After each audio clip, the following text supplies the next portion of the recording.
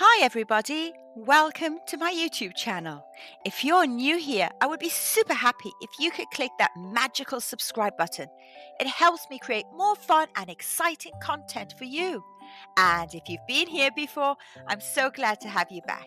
Enjoy your time on the channel and let's have a great time together. The Little Ghost by Robert Can Souci and illustrated by Daniel Can Souci. Seth and Jill went out to play. They ran on and on. The blue sky got black. All of a sudden, there was lots of rain and wind. They got very wet. "This is bad," said Seth to his friend.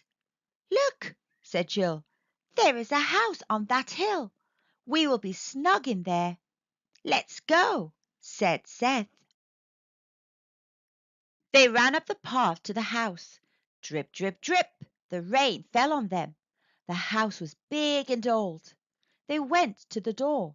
Seth tapped on it. A thin black cat and her kitten looked at them. "They need something to eat," said Jill.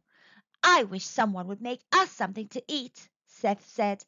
"I would like a sandwich and a big glass of milk. Yum!" Jill said, "This house looks old and sad. Maybe no one is here." Seth yelled, "We are wet and cold. Will you let us in?" No one came. Thump! Seth hit the door with his fist. "Oh," the friend said when the door swung in. It was hard to see. No lamps were on. There was no one to tell them to come in or get out. "We are all alone," said Jill. "Then no one will be mad if we go in," said Seth. "We will go when the rain stops." They went in. The cat and kitten went in too. Seth and Jill shut the door to stop the wind. They looked, but they saw no one. Dust was thick on all the things they saw. A dusty lamp sat on a desk. There was a dusty table with dishes on it. Dusty books sat on a shelf. Long webs hung on the walls. "I do not like it here," Jill said. "I want the rain to stop quickly." "Me too," said Seth. The friends held hands. Then they felt a bit better. There was a bump and a thump. "What was that?" asked Seth softly. "Look at the steps," said Jill in a whisper. "Do you see something?" "Yes," said Seth. At the top was a little boy. He was as white as milk, and so were his shirt and pants. "Who are you?" he asked. The friends looked. The boy was like glass. They saw right through him. "He is a ghost," said Jill. The cat and her kitten hissed. "Run!" said Seth. But they could not open the door. The cats jabbed it. None of this helped. "Do not run," said the little ghost. He looked so sad that the friend stopped. He came down the steps.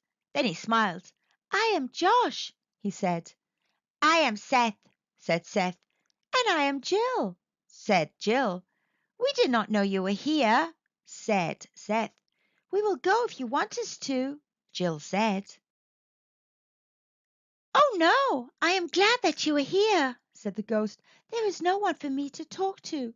There is no one for me to play with. I always wish for friends, but you are the first ones to come here in a long time. Will you be my friends?" "I have not met a ghost," said Jill. "I did not want to, but you are nice. I will be your friend." She held out her hand. He shook it. His fingers were soft as a moth's wing. "I will be your friend too," said Seth. "It is nice to have a ghost for a friend." They shook hands too. "How did you get here?" asked Jill. Josh said, "This was a bad witch's house. She took me to be her own little boy. She made me into a ghost so I would have to stay with her." "A witch?" said Jill. Seth said, "I do not want to meet a witch." "One day she left and did not come back," said Josh, "but I still have to stay here." "How can we have fun with you?" asked Seth. I will show you, Josh said. Josh took them to a little table. On the table was a board with red and black checkers. We like checkers, said Jill. We play it all the time, Seth said. I like checkers too, said Josh. But I cannot play. I'm a ghost. I cannot lift the checkers. We will help you, said Seth. Then he and Jill blew the dust off the checkers. Two played and the other one looked on. They took turns. Josh could not lift the checkers, so he would point to a checker and Seth or Jill would move it. They played until the sun came back out. The rain stopped, said Jill.